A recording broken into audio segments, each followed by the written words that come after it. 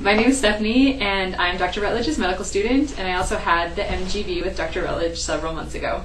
Today I'm going to be talking about nutritional deficiency.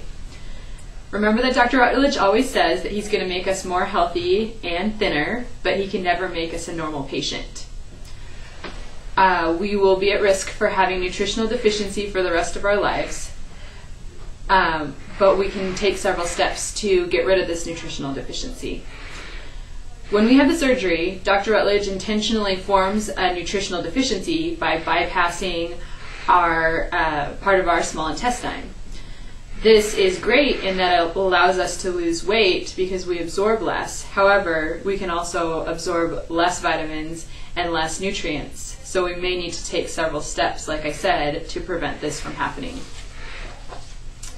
We are at a higher risk for several things because of our shorter bowel, and these include anemia, osteoporosis, and vitamin deficiencies. The steps we must take to make sure that these don't happen they're fairly simple. Take your whey protein, glutamine, and creatine. Take your vitamins and supplements. Get your yearly lab work done. And most importantly, eat a healthy diet. Because Dr. Rutledge bypassed the duodenum and part of the jejunum, where the vitamins and minerals that we take in are absorbed, we're at risk for vitamin deficiency. Anemia is caused by a deficiency in iron, vitamin B12, and folate.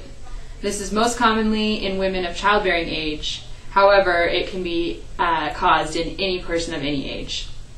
Your yearly lab work can detect this, and you may need to get additional iron or vitamin supplementation if you have this disease. Osteoporosis is also caused by a deficiency in calcium and vitamin D. This is most common in women of postmenopausal age, but again, it can be in any person of any age. This can also be detected by your yearly labs, but if you're at high risk for the disease, you may need to get a bone scan, take in additional calcium, vitamin D, and do weight-bearing exercise. The benefit of taking your Tums that you're supposed to be taking every day is that it also has calcium in it, so not only does it protect against ulcers, it also protects against osteoporosis. The fat-soluble vitamins, vitamins A, D, E, and K, are mostly absorbed in the duodenum. So since we now don't have a duodenum, we often can become deficient. These vitamins help in retinal function, fighting off infection, blood clotting, and bone strength. So remember to take your vitamins and supplements, and these vitamin levels can be increased, and you will be at less risk for having a deficiency. Finally, we can experience protein deficiency due to our new tiny stomachs and our bypass.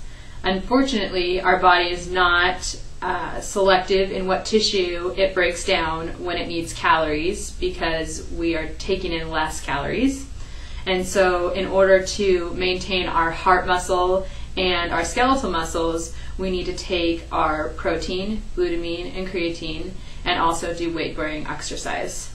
In doing these things, we can keep up our muscle mass and the mass of our body that's important to us.